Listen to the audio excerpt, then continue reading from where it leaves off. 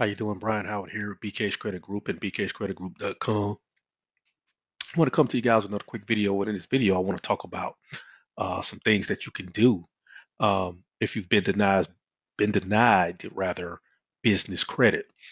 Particularly if you've been denied business credit with Experian Business.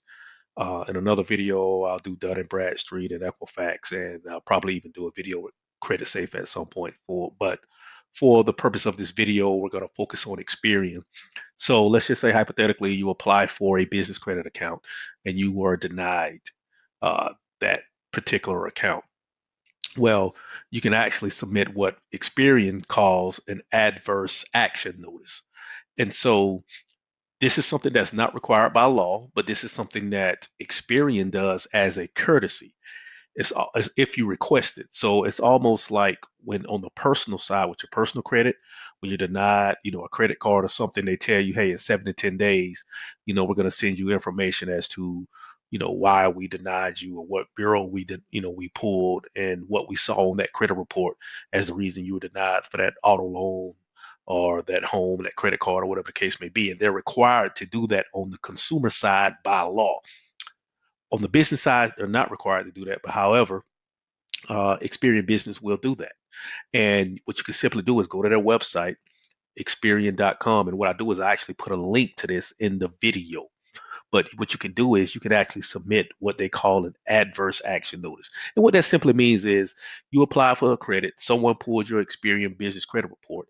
And so because you were denied, they will allow you to get a free copy of your business credit report as long as you make the request within a reasonable time. And Experian has deemed a reasonable time to be 60 days, within 60 days of being denied for the credit. So as you see right here, it says, if your company has been denied credit or is subject to an adverse action based upon information in an Experian business credit report within the past 60 days, you are eligible for a complimentary commercial credit report. To qualify, you will need a written adverse action letter from the creditor. Please contact them before proceeding if you do not have this in writing.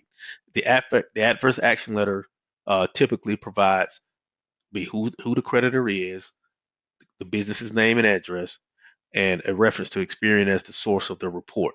A lot of times, I've done this before for myself. Back when I first started building business credit, it requires just a little bit of work because you have to kind of figure out, which department within the creditor will actually provides this letter, but they will provide it. If I've had to get a couple for myself back in the day, I've advised clients on how to do it, and they've been successfully doing it. So it's just a matter of doing it. It's just a matter of whoever you apply for, if you deny, calling them up, finding out which department handles credit denials, and they'll provide you a letter that that you can send to Experian, and then by sending that in to Experian at the email address below, either email it or mail it to the address below.